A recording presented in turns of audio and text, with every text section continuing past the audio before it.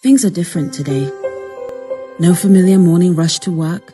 No sight of that usually energized conductor calling, "Abagenda!" Life is slower, quieter, sadder. This is nothing we're used to. This is not the Uganda we know. No more dancing, no more bear hugs, staying away from the things we love, waiting for the day it finally ends. Because when it does, and yes, it will, oh, the things we'll do.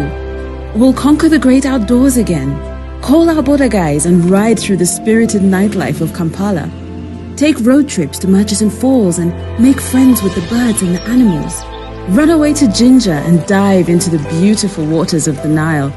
Climb Elgon and take in all the scenic green below. Visit all the places we've never been. Truly see Uganda and never take for granted all the beauty we are and have. Until then, we'll do what we must because we love Uganda. We'll stay home, stay safe, then travel soon.